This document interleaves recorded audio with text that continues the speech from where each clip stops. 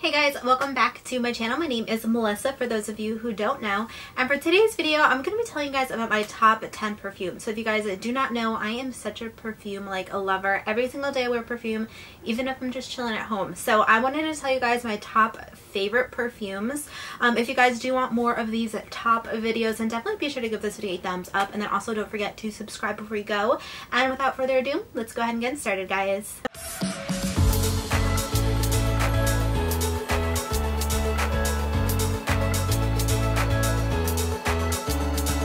Okay, so first off, I'm not going in any particular order. Literally, I just have them all sprawled out in front of me.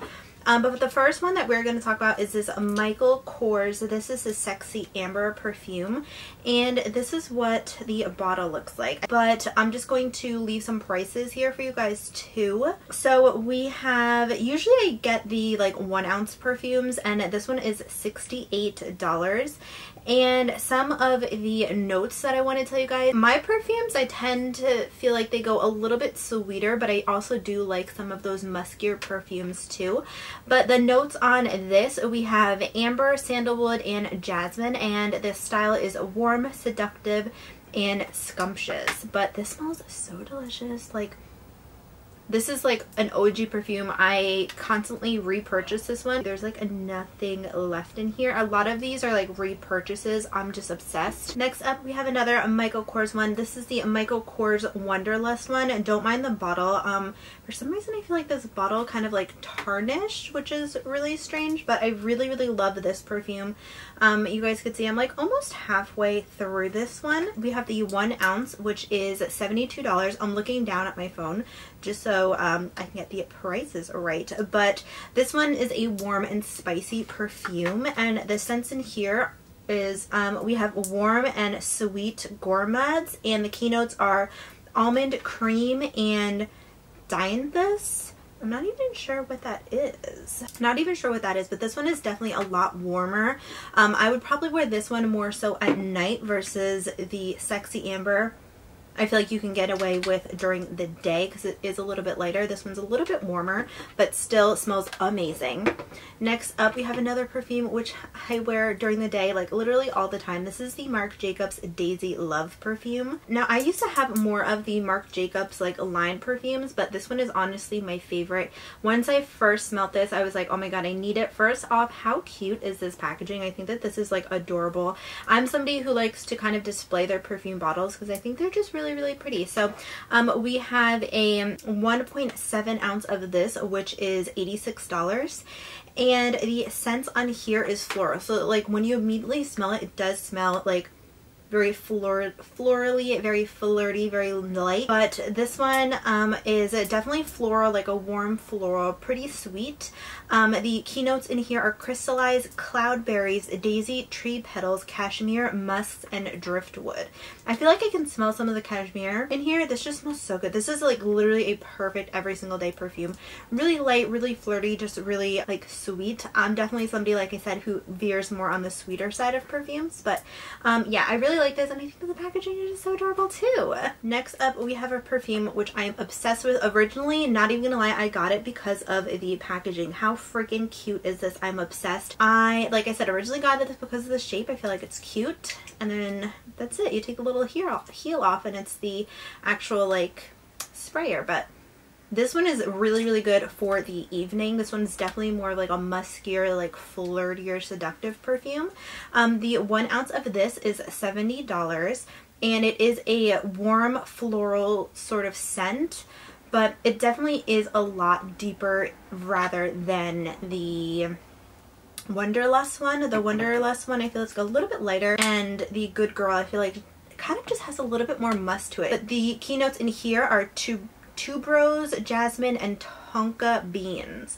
But I really love this, and one of the quotes that like I constantly think of whenever I reach this is like, give a girl a good pair of shoes and she can conquer the world. Literally, that's how I feel with this. Like, this perfume just gives you such like that power sort of feel. I really like this, and I really think the packaging is adorable. Alright, next up we have Ralph Lauren Midnight Romance. And you guys could see I'm almost like halfway done with this one as well. But we have the 1.7 ounce and this retails for $105. Ooh, this one is pretty sweet too. It doesn't really have that floral scent. I feel like it's a little bit more sweet. This one has pink peonies, rich black vanilla. Yeah, and it has a very like feminine smell. I could definitely smell the vanilla in here. Yeah, and it also has like a raspberry sort of smell. I don't know, it just smells like really like fruity, really fresh, and then very sweet as well. Okay, and next perfume, which I feel like everybody always talks about, is this YSL one. This is the YSL Libre perfume. First off, I love the packaging, really cute. You guys could see, not even halfway done, but I really love this. I feel like this is just perfect for all day, every single day. But the 1.7 ounce of this retails for $106. This is a floral scent, which I definitely do pick up, and it has the keynotes of lavender, essence, orange bloom, and musk. I feel like I could definitely smell a little bit of that musk, but it's not as deep as the other perfumes that I was talking about. Yeah, I feel like the packaging of this is just like really stunning too. You have like the gold detail here and then here too. It's really pretty to just like stand and kind of just show off. A lot of other perfumes, I feel like I kind of gravitate towards the packaging than also the product itself. The next perfume that we have is the Versace Bright Crystal perfume. This one is really pretty too. This one I think was one of my newer ones that I did purchase. The 1 ounce of this retails for $60, and this one is definitely more of a florally perfume. I haven't worn this one in a minute. This one's more of a florally perfume. I feel like definitely more special occasion, at least for me. It doesn't really smell that sweet, hence the special occasion. This one has the yuzu lemon sort of smell, and it also has peonies and a little bit of musk too. I feel like I smell more of the musk on here, but it smells like really warm. I really like this. Again, it's more of that special occasion perfume. If I'm going on a job interview or something like that, that's probably where I will wear this. I don't know, it kind of just gives me that like powerful, like musky sort of vibe. I feel like when I want that like powerful moment, I usually go for more like musk perfumes. Even date night, I feel like this would be really nice. But other times I usually go for more of that sweet everyday perfume. The next perfume that I'm going to talk about is this YSL Mon Paris perfume. I actually got this because I smelled this in some magazine and I just instantly fell in love with it. Bottle's kind of like kind of boring, but it smells really good. Also, all these perfumes last a pretty long time on me. Usually when I spray perfume, I'll do one spray like right on my neck, and then I'll take my wrist and kind of just dab at it. I usually don't apply that much, but it all smells amazing. This one is definitely more a warm floral for me, but some of the notes in here, we have strawberry, raspberry, pear, orange flower, jasmine, white peonies, white musk, cedar wood, and crystal moss. And this one, they describe it as a passionate, sensual, and sophisticated perfume. I definitely get that sophisticated vibe. You guys could see I'm not even halfway, I'm like right about here. But again, a lot of these perfumes I don't spray that much. I just do one spray and kind of use it all over my body. But this smells really good. Definitely that sophisticated vibe, which I like. The next perfume that we're going to talk about is the Lancôme La Vie Est Belle perfume. So we have a 1.7 ounce and this retails for $99, but I think that this smells amazing. So first off, I really like the packaging. It looks really nice. This one is a warm and spicy perfume. Yeah, it definitely is warm and spicy. Perfect for date night. I feel like it smells delicious. This one has the sense of warm and sweet gourmands, and the keynotes is iris, vanilla, and praline. This one I feel like also has more of like a sophisticated scent to it. I love it all. This one is definitely not sweet.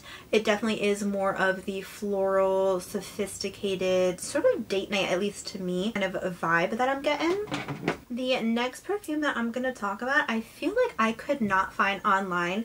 I smelled this again in a magazine and I was trying to find it everywhere, like Sephora, Ulta, Macy's, everywhere, and I could not find this specific one. I found the original Angel, which is like the blue star, but this one is pink. I think that first off, the packaging is like super adorable, but a little difficult to store because you have to store it like laying down like that instead of up like this, which is usually how I store my perfume.